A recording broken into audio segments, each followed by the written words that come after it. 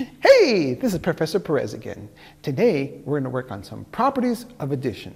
And of course, we cannot have a class without our student of the semester, and that's Charlie. He better be ready to go. Charlie, wake up over there. What do you think you're doing? Get your piece of paper and a pencil? What, are you tired? Yeah, I've been working, got a lot of things going on in my life. Nobody wants to hear your story. And by the way, how many of you out there are working and are tired too? Yeah, you're not the only one, Charlie. Anyway, let's get to work. Yeah, you better be ready, Charlie. Here we go. Our first problem is right there. 2 plus 3, Charlie. So how do we do 2 plus 3 on a number line, Charlie? Start at 2, move right 3. Okay, we start at 2 and we move to the right 3 times. And that gives us 5. Very nice there, Charlie. Okay.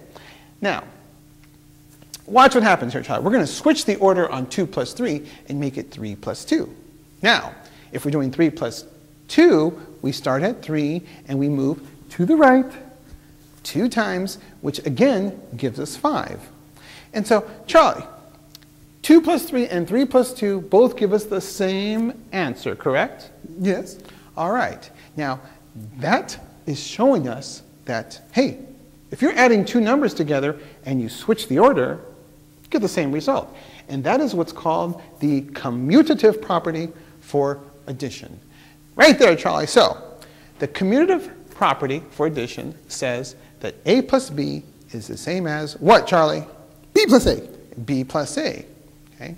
Now, that could be of some use to us when we add negative numbers. Now, adding negative numbers is a whole separate video which comes up later in the series. Okay?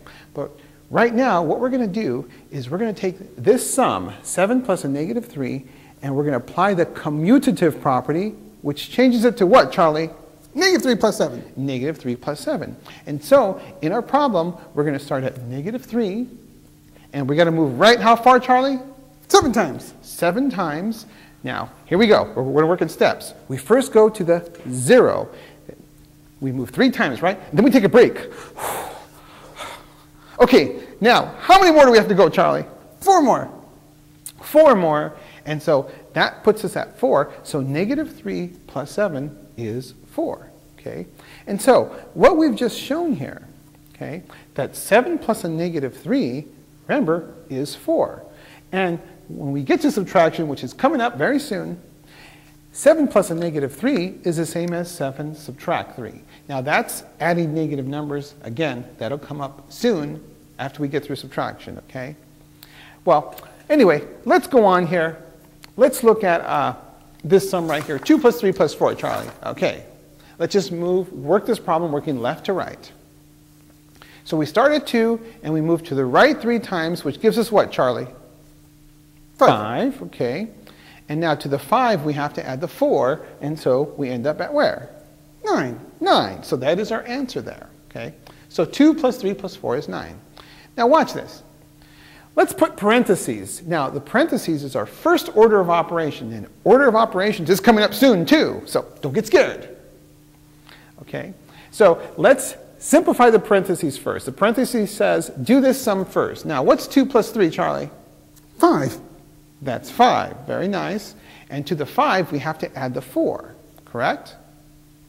Okay, so let's add the 4 now, and we end up at 9, correct? Okay, it's the same as our first answer there. Now, watch this, Charlie. Here's a sum again. It's 2 plus the quantity, 3 plus 4. So the parentheses is telling you, do this first. Add the 3 and the 4 first. So, Charlie, what's 3 plus 4? 7. 7. Very nice. And to the 7, we have to add that 7 to the 2. So we have 2 plus 7. And now let's do 2 plus 7. What do we get, Charlie? 9. 9. Very nice.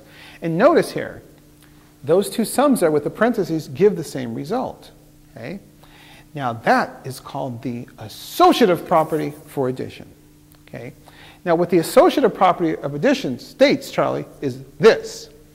If you have the quantity a plus b in parentheses here, saying you have to add a plus b first and then add the c, you will get the same result if you were to add the quantity b plus c first. So the parentheses he's saying over here, add the b plus c first and then add it to the a, and you will get the same result. Okay? So basically, the associative and commutative properties, it's a tongue twister, when you put those together, you can basically show that whenever you have numbers that are all being added together, you could add the numbers in any order, only if they're all being added together. Now, that could be of some use to us, and we'll see that in our next video. Okay? Now, let's look at 2 plus 3 plus 4. We can arrange these in any order we want because they're all being added together. And so, Charlie, give us another arrangement. 4 plus 2 plus 3. 4 plus 2 plus 3. Okay. So let's do 4 plus 2 plus 3. 4 plus 2 is what, Charlie? 6. 6. Plus 3 more is? 9. 9. Again, we get 9. So try it out. You can arrange the 2 plus 3 plus 4, put the numbers in any order you want. You're always going to get 9. Okay? And so we'll come back very soon in our next video, and we'll show you some techniques called Kung Fu addition. That's what some students call it anyway. And we're going to do some of these techniques and show how it could make your life a little bit easier when you're adding numbers together. Anyway, we'll see you all again soon.